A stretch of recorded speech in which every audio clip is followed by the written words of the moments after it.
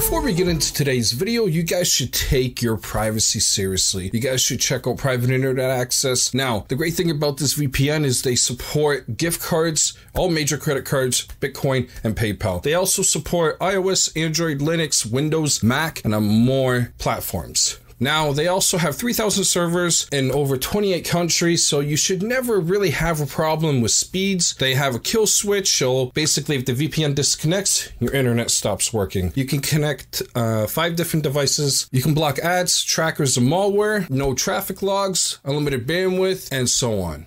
It is such a nice VPN service. I'm using it. I love it. Link will be below. They got a great deal going.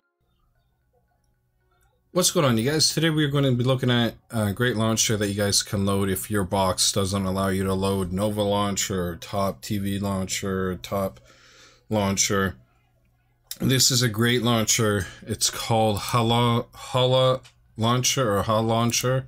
Okay, so you go to the Play Store, type in HALauncher. Okay, as you can see, it says TV. I don't think there's any other version. Let me see if there is.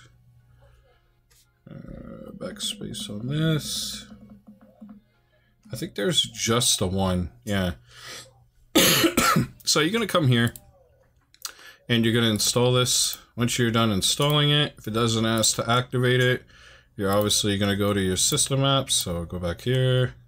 You're going to look for HALauncher. You're going to click it and it's going to open up. And you're going to have a nice little looking layout. It's going to be different than me, but this launcher has a lot of options and some pretty cool stuff. So with this launcher, if you have TV Android applications installed and you can't see them, this will allow you to actually see them and launch them, which is pretty cool. So you do have a fair bit of settings that you can actually mess with. So as you can see here, you have show all apps. So again, it will show all applications, which is also a nice little bonus to obviously have when you're using a launcher. You have settings here, so you have app list, create shortcut, UI theme. So you can mess with the theme here. You can create shortcuts for stuff. So emulator, web, file, advanced, which is pretty cool. So you have a lot of different options here. Like, this is insane what you can do. Again, you have app list, so you can make little groups here, okay? And the cool thing about these is you can even rename these groups. So instead of it saying, oh, no, you actually can't rename that one. I don't know. Let me see, new group. Okay, well, you can create a new group that way and then rename it to something else and move the stuff over. So it's pretty cool what you can do. They have a background that you can set for the groups, which is nice. Okay, so you can mess with the app list. You have APK transfer. You have a lot of different options here. So both have to be discovered on Wi-Fi, as you can see there. You have different things. Task scheduler. You have ads, which I don't know exactly what this is because it's grayed out for me. But yeah, it's a pretty good launcher. Again, you can customize these categories. I've customized them, as you can see. I have some apps here, stuff like that. So it's pretty cool. If you guys, again, are sick of the way your launcher looks, you get this and tickle around with it. Again, if you actually want to use this as a home launcher, okay, you have OS settings, which obviously will open up your OS settings. You don't want to click that. You want to go to HALauncher, okay?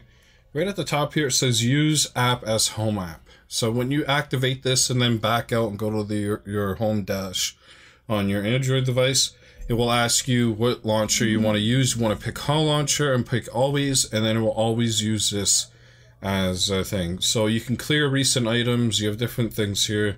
Password protect stuff, show ads. I got rid of that.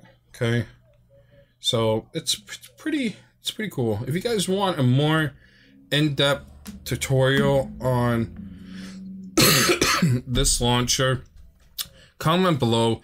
I'll be more than happy to do one on every piece of setting on here. Normally when I do something like this, I would review it, but I don't want this video to drag out too long. This is just a quick little video for you guys who are looking for a decent launcher. You know, if you guys can't install Nova Launcher or anything like that, this is something that you can give a try to. I hope you guys enjoyed this video. Peace out. Made it to the end of the video. Thank you for watching. Don't forget to like, comment, subscribe. Don't forget, on the left is a video you may like, and on the right you can check out my last video. Again, thank you for checking out the video. It means a lot. See you on my next one. Peace.